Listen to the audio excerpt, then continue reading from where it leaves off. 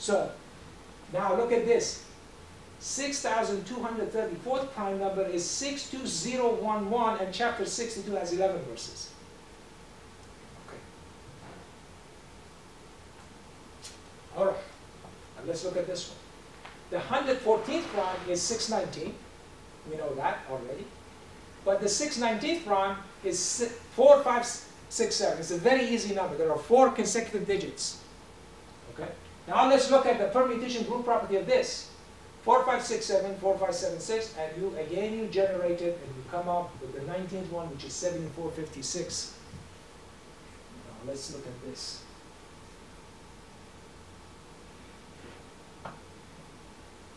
So, the 114th prime is 619, and the 619th prime is 456.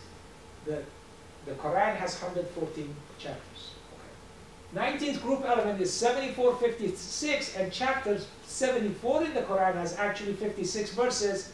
Note that chapter 74 is the only chapter where the number 19 is mentioned.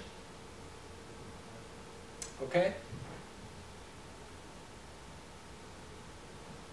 The index of composite 7456 is actually 6512, and chapter 65 has 12 verses.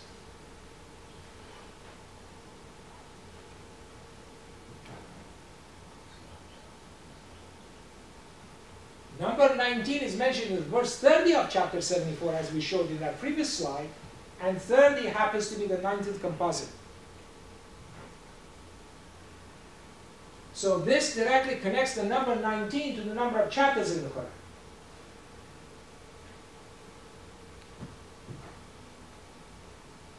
Okay. Now let's look at this. Remember now? Okay, that big number that was generated in 1961. Okay? Now everything that I'm going to tell you here would have been completely meaningless in 1960. Okay? Because this number was not discovered yet. Okay? Discovery of this number happened in 1961. So you cannot explain this was when Kennedy was running for president in the United States. Okay? It would be completely meaningless. During World War II, this would be completely meaningless. Okay. Now let's see what happens. Okay. The 19th, exponent of the 19th group element, Mersenne prime is 4253. And now we'll go and see what happens. The 19th Mersenne prime is 4253. It's exponent. Chapter 42 has 53 verses. Note that chapter 42 is the only chapter in the Quran that has 2 sets of initials. So as though God was giving you a hint that you see the reason there is something important about this chapter. It has 2 sets of initials, not just one. Okay? So, and we see the importance of it. Okay? So you cannot, you could not describe this in 1930 or even 1960. Okay? So, all right. Now we do the same thing. We write the permutation group property of 4253. And then we'll see this table here. And the 19th one is 5234. Okay, so let's see the ones that I highlighted in red, see what the properties are. Okay. All right. All right.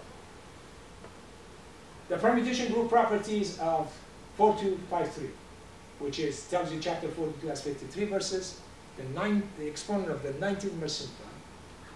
The group element 19 is actually 5234, and its index is 4537. Okay, so composite 5234 has an index of 4537. Chapter 45 in the Quran has 37 verses. The group element 22 is 5342, and its index is 4635, and chapter 46 in the Quran has 35 verses. So you see, of those HM initial chapters, we already, with this mechanism, we already generated 3 of the 7, okay, the number of verses in those chapters, namely chapter 42, 45, and 46. Now let's go on.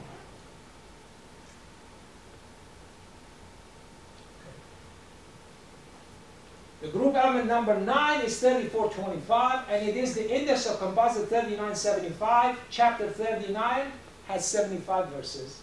Note that 39 is the 19th uninitial surah in the Quran. The group element number 10 is 3452, and its index is 2969. And chapter 29 in the Quran has 69 verses.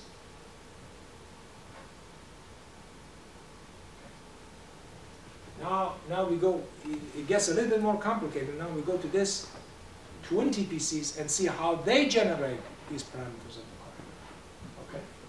So, now remember now, there are not too many of these 20 PCs, so as soon as you go to higher indices here, they get extremely big. Okay? Because the gap is so big. Okay. So 20 PC, let's look at line 6. Line 6 corresponds. Index of prime number 13 is 6. Okay. It corresponds to 1482 and 1488. Guess what? The frequency of initial A's plus L plus N plus R in chapter 13 is actually 1482. Look, it's right here. Comes right there. Okay? All right. Now let me also put this into my talk, okay? That there are different spellings of the Quran. Okay? There is only one spelling which is correct according to this, and that's the so-called Hafs Quran. Okay? The Hafs version of the Quran is the only correct one that yields this kind of things, because you can spell it differently, and it's all okay. They're all valid. They're all valid spelling. But this mathematic tells you which one is correct. There are a lot of debates which one is correct. Okay? But this one puts an end to that. It says, aha, this one is the one. This is supposed to be the way it's spelled. Okay? Which is 78 times 19. And note that 78 is 6 times 13. You see that? 6 times 13 will give you actually the coefficient of 19 for this one. However, 78 is also the 19th triprime. Okay, when we talked about the three-dimensional view of some coded message, now the two-dimensional one. Okay. So the 78 is also the 19th triprime. Okay, let's look at line 9. Line 9 corresponds to 3252 and 3258, and 85th and 86 is the index of these TPCs. So these are the twin TPCs. So the digital sum of TPCs indices, 85 and 89, and the twin TPCs, 3252 and 3258, corresponds to 27 and 30. Now look, 8 plus 6 is 14, plus 5 plus 8 is 27. 3 plus 2 plus 5 plus 2 plus 3 plus 2 plus 5 plus 8 is 30, so you are 27, 30. Look at this. Note that Surah 9 does not have the opening statement. 9. And it is compensated at 27:30, chapter 27, verse 30. Remember I said that chapter 27 has two opening statements? In the name of God, the All-Gracious, the All-Merciful. Chapter 27, verse 30, it tells you exactly what it is, what it's supposed to be.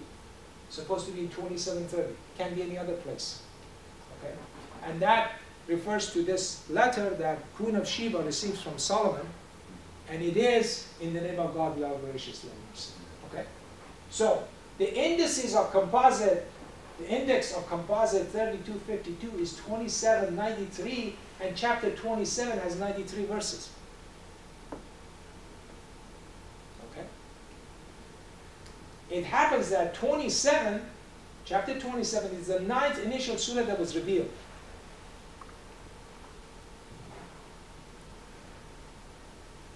All right, Gaussian primes, remember we talked about Gaussian primes. Now let's see how this one generates 9 having 127 verses. Okay. Now, look at this line here. Okay, well, first of all, let me look at this one. Okay. The 10th prime number is 19, and is 67.